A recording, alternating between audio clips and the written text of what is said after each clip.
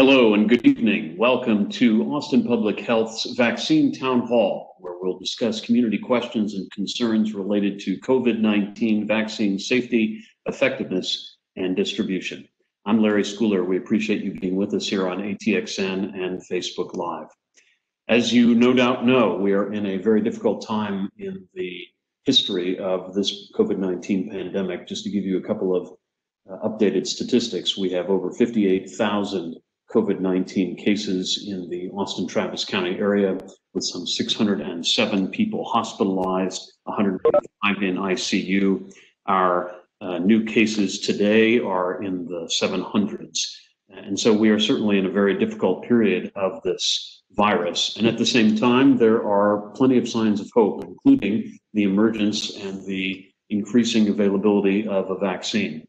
Tonight, we will endeavor to get to as many of your questions as possible, and the best way to do that is via Facebook Live to submit your question, and we'll do our best to get to the questions that we can get to over the course of this broadcast. So we invite you to type those questions in, and we will get as many of those questions answered as we possibly can. The goal of tonight really is to meet your particular needs for information about this critical phase of our fight against the COVID-19 pandemic.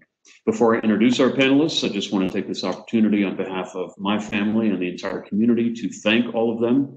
They are working day and night, around the clock, to try to get our community through this extraordinary public health crisis, and to each of them, I want to say thank you.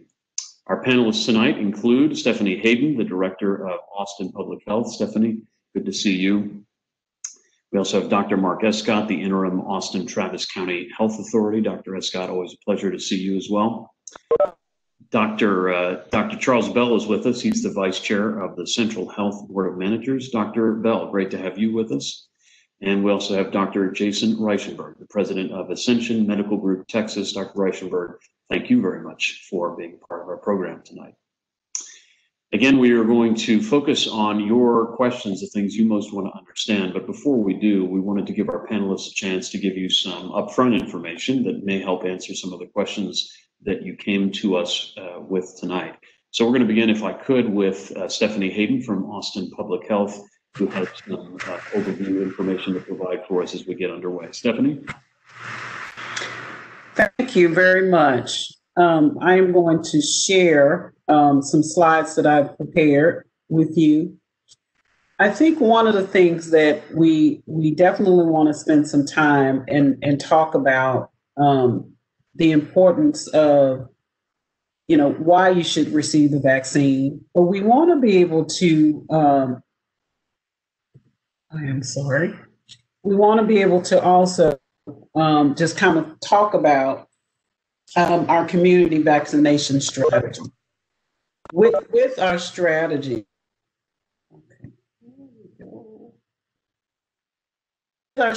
as you can see here on the slide, it's going to be so important for us to secure the healthcare infrastructure. I know most of you have really heard the emphasis and the importance of making sure that we are protecting those who are keeping us safe. And so the initial vaccines have been slated to go to a group called 1A. That is your healthcare providers, your emergency medical service providers, as well as our long-term care facility residents and staff. In our community, we know that it is also important for us to focus on preventing severe disease and death. And so our overall strategy with everyone that needs to be served is we all must focus on the hardest hit communities in our areas. We want to focus on communities of color, people from low income, and older adults. And so we want to be able to work our way through all of these categories, our essential workers, and then ultimately to prevent community spread. But we know it's important for us to be able to prioritize as a community. One of the things that is so important for us in our community is we always have to address the equity gaps in the vaccine administration. We know that before COVID arrived a year or so ago, we had areas in Austin, Travis County, where there was no access, whether it's transportation, healthcare access, et cetera. And so we need to be ready to focus on populations that are most disproportionately affected by severe disease. We want to make sure that we're meeting people where they are, and being at a place where if there is lack of transportation, that they will have a location that's near them that they can access. But it's definitely important to have a large scale distribution site, but you also want to have some smaller sites that are in limited access areas from a healthcare provider. And definitely coordination is essential. We all need our partners to work together so we can maximize our efforts. We have put together a plan. We would like to thank all of our partners that have been meeting with us and working with us on this collaborative plan. And so we have a draft plan that is available. And so we are seeking feedback on that plan because it's going to be important for us to be a plan for our community. We want to be transparent, and we want to make sure that as we're rolling the vaccine out, we are communicating and engaging folks that really may be reluctant to receive the vaccine. So that is going to be important for us to do. So far, you may be aware that we have a wellness site that has received 1,300 doses. And as you can see, they've gone to EMS as well as Austin Fire Department and started with Austin Police Department. Austin Public Health initially received a first allocation. From there, we have provided it to 1A folks in that category. On Monday, we received a larger vaccine allocation. And so we are providing services. Our portal became, it was established today. And so you can go to austintexas.gov/COVID-19 and you can sign up to schedule an appointment on that site. We want to make sure that in our efforts, it's going to be important for us to collaborate. And so not only just in Austin and Travis County, because across the region of Texas, across the MSA and Texas, individuals have the opportunity that they can go to any provider they would like to and receive the vaccine. And the vaccine should be free of charge. And so we want to work across the MSA so we're able to work with partners and be more collaborative. As a community, as we're getting ready, we know that everybody wants the vaccine. We know that. We're going to say most people, because we still know that there are some hard to reach populations. There are vaccine hesitancy. And so we want to address that in our community engagement opportunities that we have.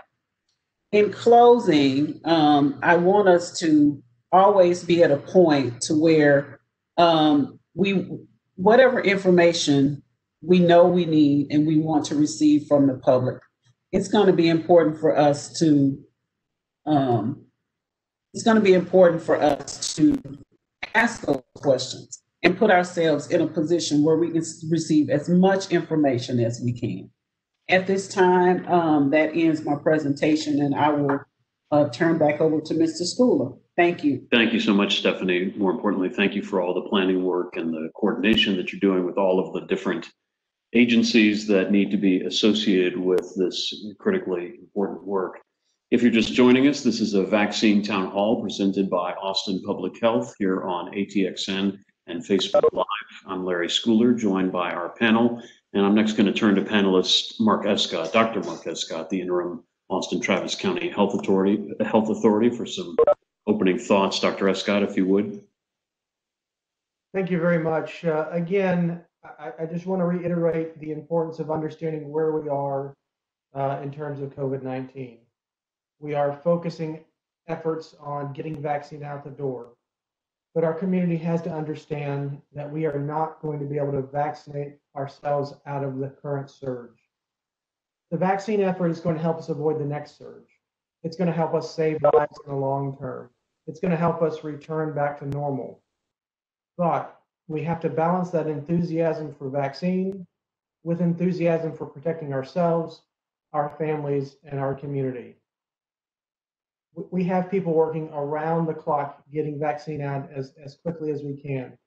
Our state and federal government, our scientific community is working hard in producing and distributing vaccine. And we are fortunate because this has never happened in the history of humankind, that we've been able to identify a virus and within a year have tens of millions of vaccines out in the arms of Americans. We have to understand this process is going to take time. We are going to learn lessons. We're going to improve. We are going to be able to scale up as that vaccine distribution improves, and it will. But until then, we have to remember that we can protect ourselves by the things we've been talking about for the past 10 months. The masking, the distancing, the staying home if you can, keeping your students at home if you can, washing our hands, avoiding touching our faces. These things will help us immensely decrease the pressure on our hospitals, and it will allow us to focus more resources and more personnel on this vaccination effort. We can do it together, and we look forward to hearing the feedback from the community tonight. Thank you so much, Dr. Escott. As a parent of 2 school-age children and an extrovert, I will say that it hasn't been easy to follow all of the guidance that people like you have given us, and yet we know how crucial it is. So we have embraced our COVID lives, as it were, and we will continue to do so. Again, for those who just joined us, this is a vaccine town hall from Austin Public Health, and our next panelist, whom I wanted to hear from with some introductory remarks, is Dr. Charles Bell of the Central Health Board of Managers. And Dr. Bell, of course, your agency is providing much needed assistance to those folks who may be uninsured or underinsured and still need support. And I think you may be muted on your end. Thanks, Larry. Thank you very much. I appreciate it. Yeah, Central Health is the Travis County Healthcare District, and we provide healthcare services to the uninsured who are at or below 200% of federal poverty level. We provide these services through a number of providers within the county, but our largest service provider being Community Care. And Community Care is our Central Health affiliated federally qualified healthcare center. Central Health and Community Care are focused on the equitable COVID-19 vaccine distribution, and we're working with Austin Public Health to ensure that those who are most vulnerable receive the vaccine as quickly as possible. I echo all of the sentiments that Dr. Escott and Stephanie Hayden have outlined to the public. It is important that we continue our vigilance in being in following the guidance of social distancing, wearing a mask, and staying outside of really crowded areas. So, but again, the vaccine will be helpful. We want to make sure it gets to the appropriate people, especially our population, which are those that are most disenfranchised. And we look forward to working with our partners to make that happen. And I'm sure all of the partners greatly appreciate your partnership. Thank you very much, Dr. Bell, for being here and for what Central Health is doing for the community. Last but most certainly not least is Dr. Jason Reichenberg from Ascension Medical Group, Texas. Dr. Reichenberg, good to have you. Thank you so much for having me. So my name is Jason Reichenberg. I'm the president of Ascension Medical Group. Ascension Medical Group is a group of 900 providers affiliated with a non-for-profit multi-specialty group who sees primary care patients in addition to every specialty ranging from Waco, Texas, through Georgetown, Temple, Austin, and San Marcos. I am a practicing dermatologist and spent a lot of my time before this pandemic managing clinical quality work, patient satisfaction. But in the past 9 months, I've spent the huge majority of my time working on COVID, whether that was testing or providing new treatments such as the monoclonal antibody, and most recently around COVID vaccination. So our group serves a very broad range of patients. We have now delivered about 17,000 vaccines as of tonight between first and second dose. And that primarily went to 1A category healthcare providers, community providers of healthcare or clinical services. And most recently now we've expanded it into 1B, where we started treating our patients within our medical group in addition to partnering with high-risk exposure populations such as school teachers in the 1B category.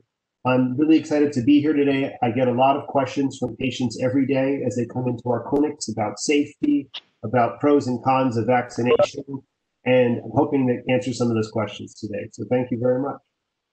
Thank you, Dr. Reichenberg. I have to confess that my walk this afternoon was with one of my doctors, so I sort of had my own vaccine town hall before tonight's town hall, but I'm sure that there'll be a lot of questions I haven't even thought of that we'll get to tonight. So again, if you're just joining us, this is a vaccine town hall from Austin Public Health. The focus now is on your questions, so please, if you are able to join us on Facebook Live, please contribute those questions, and I'm just about to get underway with some questions now. And panelists, sometimes I'll know exactly which of you is best equipped to answer these, and sometimes I'll just ask you to jump in. So please forgive me if I'm not sure who should take which question.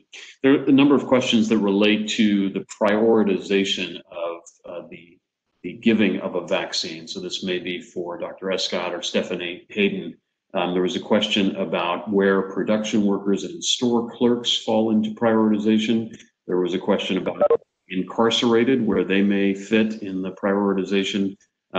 Stephanie or Mark, I don't know, Dr. Escott, I don't know if you're able to get into other specifics as to how your plans relate to groups of folks that weren't specifically enumerated in Stephanie's slide, but I think that's of interest to a number of our viewers.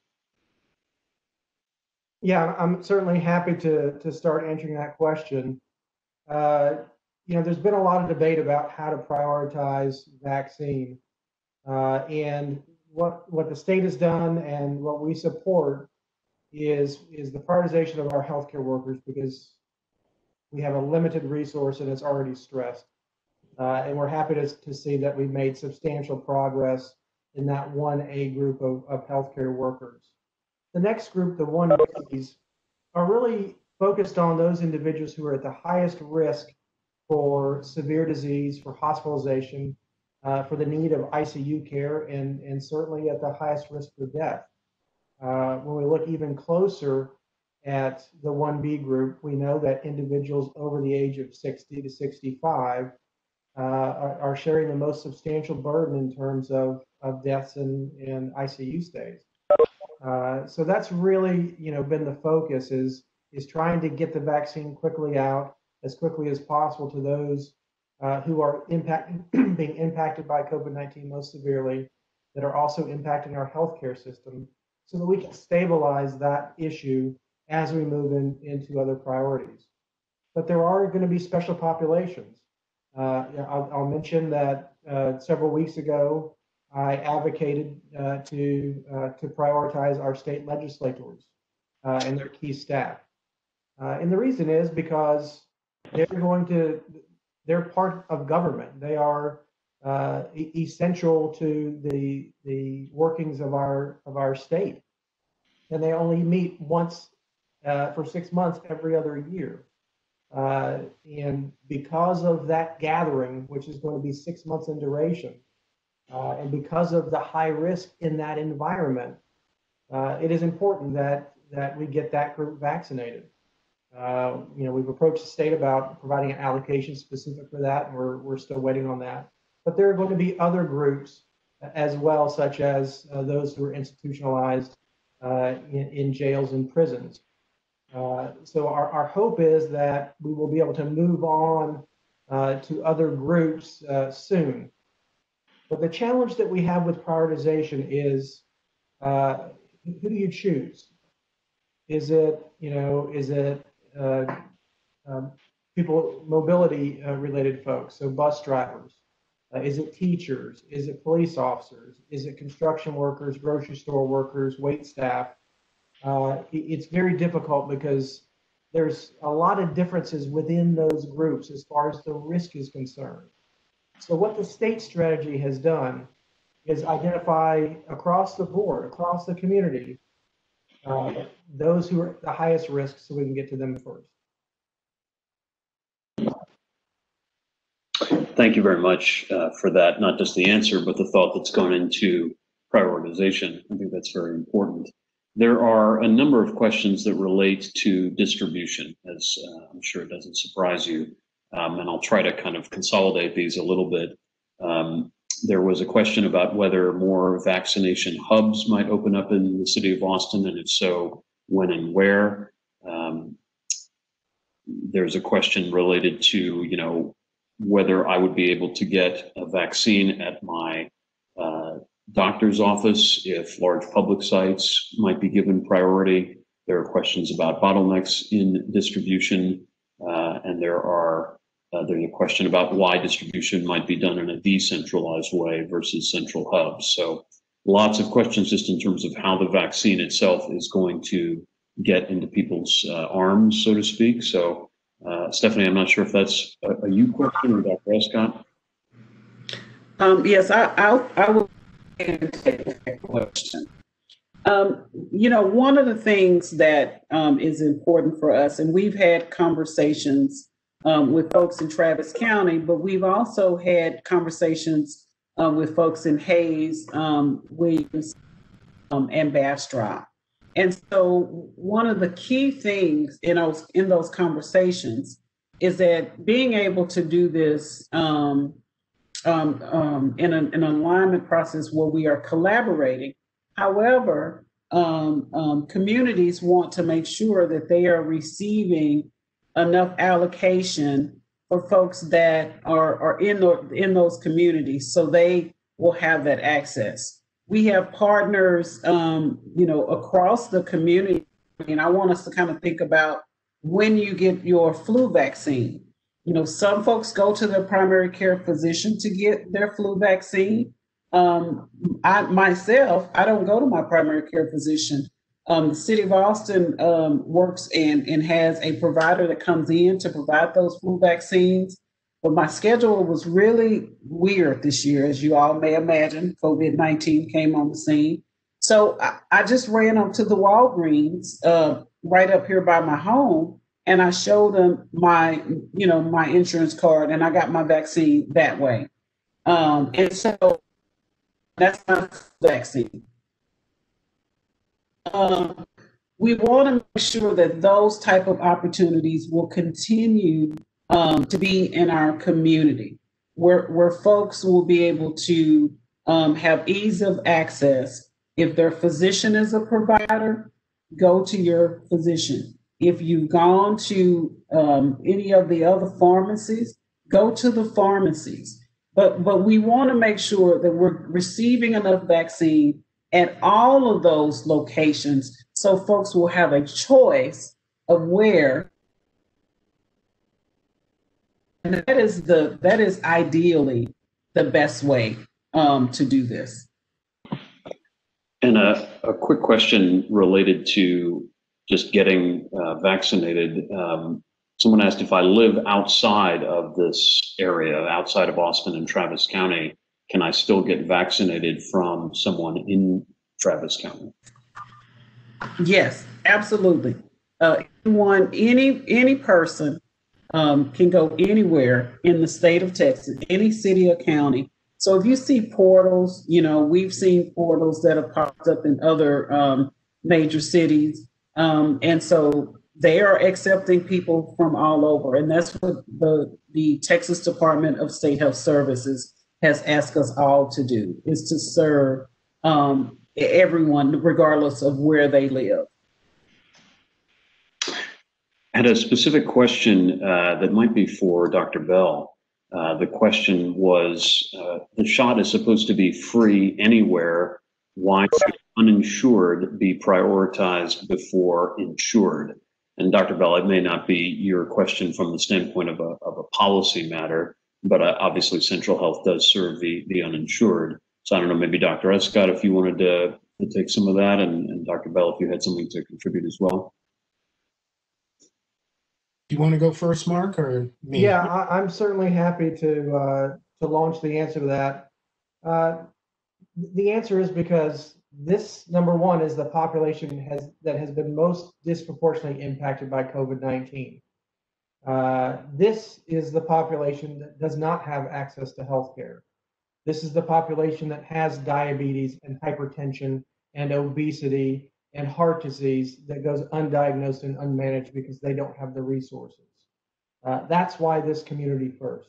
That's why the large sites right now, to ensure that we can reach out to the community first that has been so hard hit by COVID-19. And if I could interject, I mean, it sounds like what you're saying is it's not that they are uninsured that's moving them, it's more that they have the conditions that qualify them for earlier vaccination. Absolutely. And Dr. Bell, from your vantage point, anything that you'd want to add in terms of the uninsured?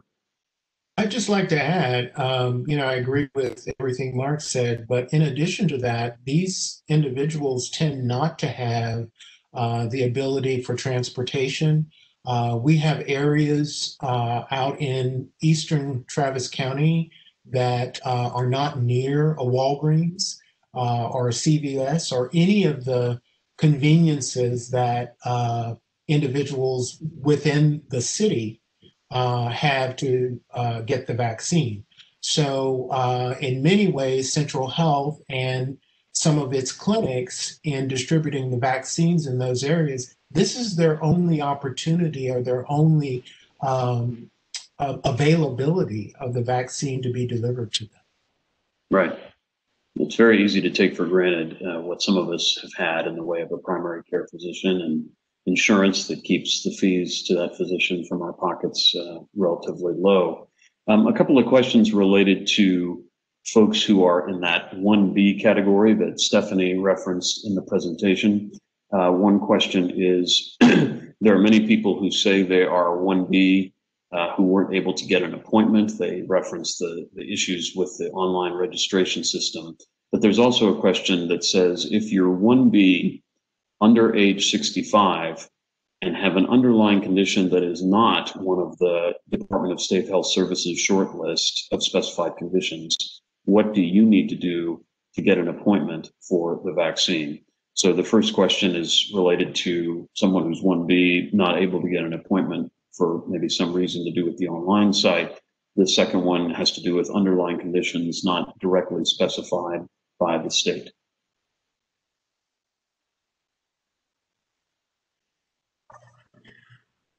So we were alerted earlier today. Was active today. The system does allow you to continue to register and set up your password, etc. Where the challenge is the ability to schedule. And so our staff are working on that. What I would suggest is for a person that may fall into the category that they feel that they do fit into the 1B, but their particular illness may have not been mentioned. If you have a primary care provider, I think it would be good for you to have that conversation with them and share those concerns with them. If you are a person that is uninsured, my hope is that you can reach out to Central Health and talk with them through their medical assistance program and maybe be connected to a care site. Because ultimately, you definitely want to be connected to a medical home. I noticed that the University of Texas, where I work, on their web interface had kind of the list of conditions that I was accustomed to seeing as the sort of qualifying conditions. And then they had another batch kind of below it. And so it could be that, folks will start to see that additional tier or whatever you want to call it of conditions that could qualify you in that respect. A couple of questions that I would classify as kind of enforcement related. One person asked, are providers checking eligibility for vaccines? And someone else said, who is in charge of enforcing vaccine stages? So I don't know if that's a Dr. Escott question or a Stephanie question. Well, I think one of the things that, and I know from Austin Public Health, we encourage people to sign up, definitely if you fit in the 1B criteria. But what we will not do is we will not ask you, to prove to us what that underlying health condition is. We're going to go by you being honest with us and telling us what that is. For example, some people have severe allergies, and I know that is a part of the screening process that we ask people because we really want to know so we can prepare just in case you have an allergic reaction. And so for us as public health, we're definitely depending on folks to be honest and just let us know what that underlying health condition is.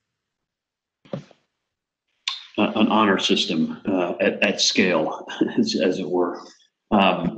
If I can interrupt for a second, as a vaccine provider in the community, this is a big challenge for us. With demand far exceeding supply, we're trying to figure out how to leverage the systems that we have. And one of the systems is if you're an established patient in an office, it's much easier for that office to determine if you are an appropriate candidate. And so I know that some offices are specifically using lists internally that they've created based on their criteria, at least to have a start to how to tier, how to distribute vaccine. I think that as vaccine becomes more available, I think that these tiers also are going to probably be easier to manage. And Larry, I'll just add one more item. And, we anticipated this difficulty, because vaccine wasn't going to be tied to a medical home. It was going to be difficult for us to determine the underlying health conditions with certainty. So part of what we've done is really focused on age. Age is easier to prove, and it really is an independent risk factor for severe disease. So right now, Austin Public Health is focusing on individuals over the age of 60 or 65 years or older because we know that they're at the highest risk. It's easy for us to prove that, and we can expect, as we've just said, vaccine's going to continue to ramp up. There's a lot of frustration right now. People want to get their vaccine today, and we like that because we want people to be excited about it.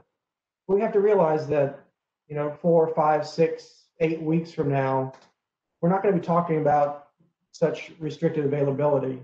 We're going to have availability everywhere.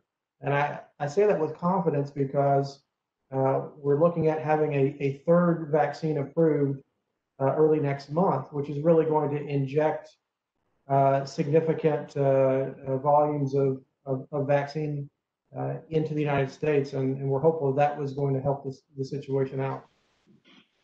It's interesting that you mentioned that age is easier to check. I've noticed in several friends of mine that they have, say, for example, let their facial or even head hair grow to an extent that I don't know exactly how old they are anymore, or they've aged more quickly than I thought. But your point is well taken that age is certainly something that we can document in a birth certificate. I had a couple of folks, we've been spending a lot of time talking about kind of issues related to equitable distribution of the vaccine or equitable issuance of the vaccine. There are a couple of questions related to people with insurance, so I wanted to cover that. One of the questions is simply, for insured people with high-risk conditions, do you recommend they register with Austin Public Health or to wait for their primary care to offer the vaccine? We would prefer that you primary care physician to get the vaccine. And as I stated earlier, there will be some pharmacy locations that will have it as well. So that could be an option for you. Appreciate that. Yeah, I think people are seeing these large sites and wondering, is that where I need to head, or should I visit with my direct doctor? Lots of questions coming in, and for those who've just joined us, we are in a vaccine town hall here on Austin, Texas television and on Facebook Live. I'm Larry Schooler, joined tonight by Stephanie Hayden of Austin Public Health, Dr. Charles Bell of Central Health, Dr. Jason Reichenberg of Ascension, and Dr. Mark Escott of the Austin Travis County Health Authority. We appreciate very much all the questions that we've gotten so far. Please continue to post them, and we will get to as many of them as we can. Dr. Escott, you mentioned a little while ago demand, or actually Dr. Reichenberg mentioned demand far exceeding supply, and there are questions as to why there is not enough vaccine available. And certainly that's been reported on a lot in the news media, but from where you all sit, why is there so much more demand for vaccine than there is supply?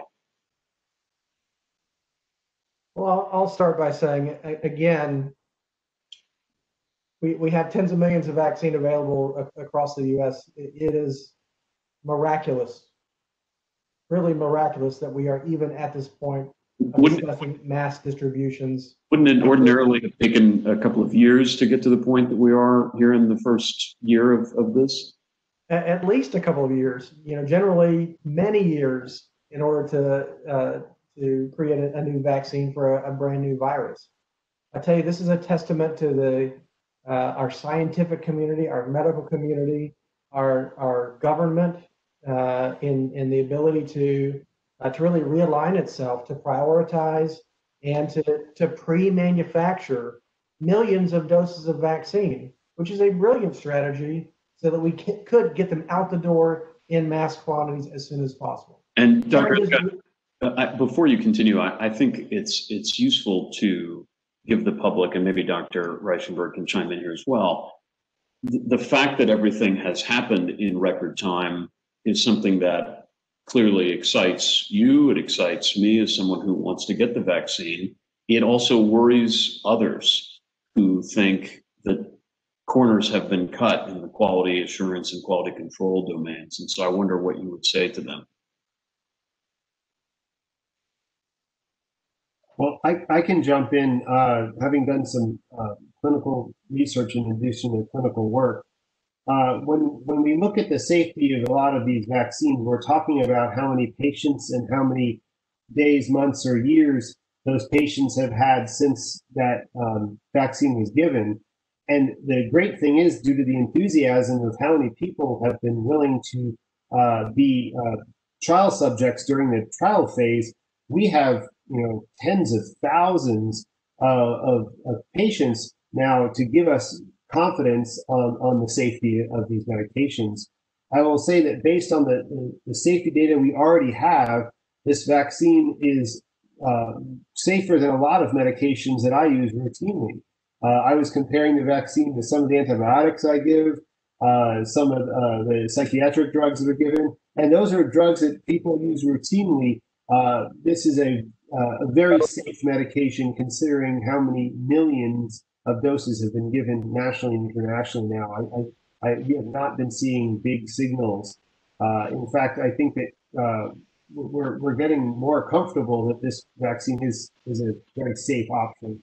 The fact that all the healthcare workers have lined up to come to get it, I think also is a testament to the confidence that the healthcare community has in the safety of the vaccine. There's an interesting question here that I hadn't thought about, which is how come vaccine sites are indoors and wouldn't it be safer outdoors for social distancing? Any thoughts on that? I'm happy to take that. There are some vaccine sites that are outdoors. There was a drive-through vaccine effort here locally where nearly 1,000 people were vaccinated on Saturday. We're going to see a combination of efforts indoors and drive-through. There's, the indoor clinics have a screening process to ensure that nobody's symptomatic. Masks are required, distancing is required. So every site that I've seen has thoroughly worked through the safety measures to ensure that if they were having an indoor vaccination program, that it could be done safely. There's been a lot of reporting. I know this doesn't apply to all the vaccines, but I know certain of the vaccines require ultra cold storage. And so there's a question that's been posed about how vaccines are being stored and when will someone get a vaccine. This person says if they have the facility. I assume if a facility has been identified, how long does it take to then distribute the vaccine? But the question about storage, I think, is one that would help reassure the public for whoever would like to address that. I can address the storage of the vaccine. To be a provider of the vaccine, you must have the facilities to safely store the vaccine, monitor the temperature around the clock, have some type of process that alerts you if the temperature drops below the desired. Now, one of the things is with Pfizer. Pfizer is the one that does require the extra cold temperature. Moderna can be kept at a higher temperature. But with both of those, once you receive them, as a provider, you can keep them in your regular refrigerator and then continue to provide the vaccine. So you have a number of days that you can go ahead and administer those at your kind of regular vaccine storage level. Now, you have not a vaccine that can store Pfizer, so we receive Moderna, and so it's equivalent to a system for varicella, which is a vaccine for chickenpox. And so that has to be kept at a very cold temperature as well. And so the Moderna, we're able to keep that at that similar temperature. I think that explains why you're going to see that the Pfizer is going to be more and more distributed at large facilities like a hospital or a laboratory that has these cold chain facilities, where smaller facilities, a primary care office, et cetera, is routinely going to get Moderna or some of the newer vaccines which require even less cold storage. So the good news is that as we continue on in the vaccine history, we're getting more and more options for different environments. There is a question, and if you're just joining us, this is a vaccine town hall from Austin Public Health here on ATXN and Facebook Live. I'm Larry Schooler with Stephanie Hayden from Austin Public Health, Dr. Charles Bell from Central Health, Dr. Jason Reichenberg from Ascension Medical, and Dr. Mark Escott, the interim Austin Travis County Health Authority. This might be a question for Dr. Bell, though I think this probably impacts a lot of you. How do you expect people who have no email accounts to be able to navigate online registration processes with providers? And I mentioned Dr. Bell only because I would imagine that many uninsured folks fall into that category, but anybody can speak to that particular accessibility challenge. I'll say that initially, our community care population, as well as providers in our network that provide services to the underserved, We know that many of them are not connected electronically, but based on the fact that we have a relationship with them, we have community health workers that do outreach to those individuals. We're able to make contact with those individuals and provide them with the information that they need. It's always a concern when we are looking at ways to provide education and services to the population that we serve, that sending a text message or sending an email is not necessarily going to reach everyone. So we have the available staff and who have the expertise to go out into those neighborhoods, into those areas, and talk with individuals and give them the information, and hopefully they pass it on. One thing I would like to share is that understand everyone does not have access to the internet. And so we have some folks that will be, that individuals can give us a call and we will schedule their appointment. We will put all of their information in the system as if they were online doing that themselves. So that is something that we provided to our community members. I know that's very much appreciated.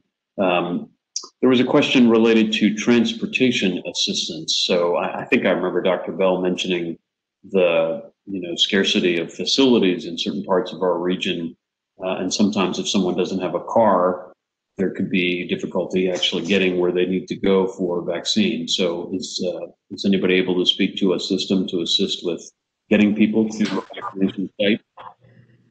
Well, go ahead, Steph. I'm sorry. Go ahead. It's always important when you think about where your clinic location is going to be. We know in Travis County we have limited access to transportation. You want to make sure that it is on a bus line, and you don't want a bus line that is a mile away from where they may be trying to get to. You want it to be nearby, and so that's why it's really good to be able to look at where you're planning, but make sure that it has accessible transportation, public transportation. And in addition, many times when we had individuals, especially in Eastern Travis County, where the bus lines are not as accessible as they are closer into East Austin, that we have set up arrangements with car services like Austin Public Ride or Austin Ride. I can't remember exactly the name, but we set up services for those individuals to be transported to clinics for their appointments. And I'm sure that we can avail ourselves to do that again if necessary for individuals that need to receive the vaccine. It is not surprising, but still remarkable that so many of the equity challenges that we have faced both in this country and in this community have come back to pose a significant challenge to us here as we are in this critical moment.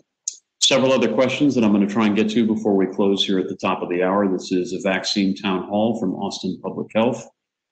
We had a couple of questions that I thought might be either for Dr. Reichenberg or maybe for the policymakers. Is Austin making an effort to vaccinate people of a single household on the same day to reduce exposure, or will the people in the same risk group get different days and times? And then there was a question, can two people who have been vaccinated stop social distancing in terms of public health guidelines? So I'll try to start, and then maybe everybody else can jump in. I would say that as our systems are getting more sophisticated and we're getting better all the time, I think that there is an effort to try to vaccinate groups. I think once we start expanding the guidelines of who would fall into different groups, that'll also be easier. For example, if you have a 65-year-old who's married to a 62-year-old, one of them currently doesn't qualify and the other one does. It would be great from a public health standpoint to do both, and I think that there will be efforts continuing to do that. I definitely want to spend more time answering the second question: is do we need to continue to mask at this time? And I would say the answer is right now, yes. You are, and you'll see this since many of the healthcare providers have been vaccinated and we're all still wearing masks. There's a few different reasons. So first of all, at the beginning of your vaccination period, in the first few weeks, you are not fully immune. And unfortunately, I have seen several patients who got their first vaccine and unfortunately within the first week or two got exposed to COVID and then got COVID, not from the vaccine because that's a killed vaccine that does not have any risk, but because they unfortunately just got COVID. So very important to mask for that reason because your immunity takes a while. The second thing is that this vaccine is extremely effective, but nothing is 100% in this world. So the vaccine trials were reduced between 90 and 95% the chance that you're going to end up with COVID during this period.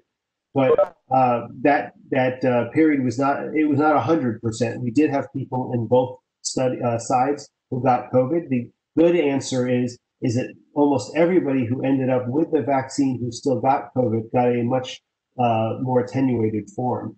The third reason is because we still don't know if you can become a transmitter between person to person. So there's some confusion, and I want to make sure to repeat myself. The COVID vaccine is not a live vaccine, and you cannot, if you get the COVID shot, give anybody COVID. However, if I'm fully immune and I'm exposed to patient A who has COVID, and I'm holding that COVID now in my nose, and then I expose the patient B, I can transmit from person to person, even if I am not able to get infected. And we're not sure if that's the case yet. There is some data that makes us concerned about that. I hope that that's not the case so that we can stop in the near future, but I don't think we're there yet. And Dr. Escott, if I'm not mistaken, we currently are in what's called stage 5, which calls for avoiding gatherings outside of your household for not just higher risk individuals, but all individuals. And I'm sure that there will need to be a number of changes to some of the indicators I mentioned at the top of the hour before you're confident enough to recommend a change in stage. That's right. Right now, we have to be very protective. Again, we can't vaccinate ourselves out of this surge. But as was just said, we're hopeful that as we gather more data on people who've been vaccinated, it will help us make better decisions about whether or not it may prevent infection. The study's endpoint was looking at whether or not people develop symptomatic disease. So that's the difference between what we're talking about, complete immunity, meaning you can't even get infected, versus not having a symptomatic disease. So we need to collect more data, but I too am hopeful that as we collect more data, it will give us more confidence that it may also prevent infection. Until then, until we can achieve significant vaccination towards herd immunity, we're going to be stuck with masking and distancing for a while. I don't know how many of you watch the game show Family Feud. My in-laws watch it every single evening, so now I have been watching it, and they have that final speed round where you have to answer like 5 questions in 20 seconds. This is very complicated stuff, so I'm not going to ask any of you to answer 5 questions in 20 seconds, but I might make you answer 2 questions in 60 seconds. Just be advised. There is a question, if you get a first shot, are you automatically scheduled to get the second, or do you have to search all over again? So the individual, the group that offers you the first shot should schedule your second shot as well. In most circumstances, that scheduling will happen before you even leave that location. That will certainly be the case for Austin Public Health. We will reach out and offer you that second shot. There's also a national system that that people can sign up for. It's going to track any symptoms or side effects, and it's going to ask you, when you do for a second shot, did you get your second shot today? So there are systems in place for that, yes. And the final question I'll ask is, my primary care physician says he will not be giving shots, so can we get vaccinated through Austin Public Health?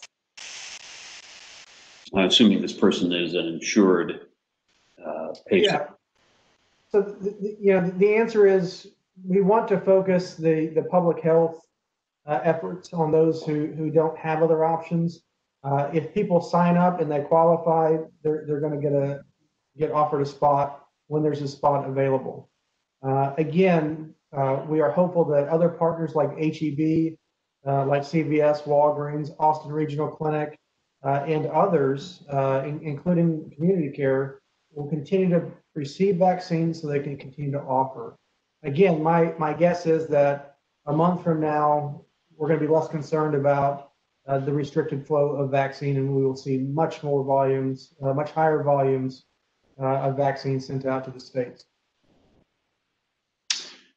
Well, it is at this point that I want to extend deepest thanks to Dr. Mark Escott, who just spoke there, the interim Austin Health Authority, Stephanie Hayden, the director of Austin Public Health, Dr. Charles Bell, the vice chair of the Central Health Board of Managers, and Dr. Jason Reichenberg, the president of Ascension Medical Group, Texas.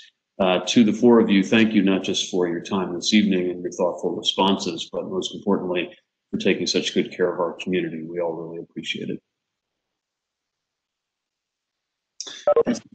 As we close, I want to make sure that everyone is aware of the importance of visiting austintexas.gov/COVID-19. At that page, you can not only get information about signing up for a vaccination appointment through Austin Public Health, but they have data dashboards, they have facility closures, they have news updates, they have a self-assessment that you can take to determine whether you might have COVID-19. So again, that website is austintexas.gov/COVID-19. And just to reiterate, according to the dashboard indicators that I'm looking at, we had some 745 new cases today. We have 177 of our population in intensive care, 583 in the hospital. There are some 58,000 cases so far of COVID-19 in Travis County, and regrettably 580 deaths. All of that is to say that the public health authorities have us in stage 5 of the restrictions, and that calls for practicing good hygiene, staying home if you're sick, avoiding sick people, maintaining social distancing, wear facial coverings, avoid gatherings outside your household, avoid any non-essential travel, avoid dining and shopping except as essential, and for businesses, contactless options only, like curbside or delivery.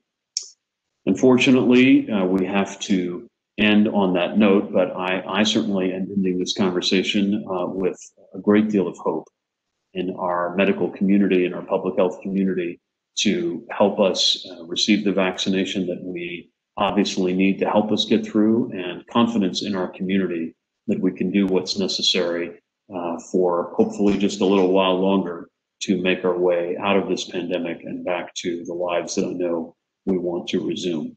Again, on behalf of Austin Public Health, thank you very much for joining us for this vaccine town hall. For all of us at ATXN and the City of Austin, I'm Larry Schooler. Thank you and good night.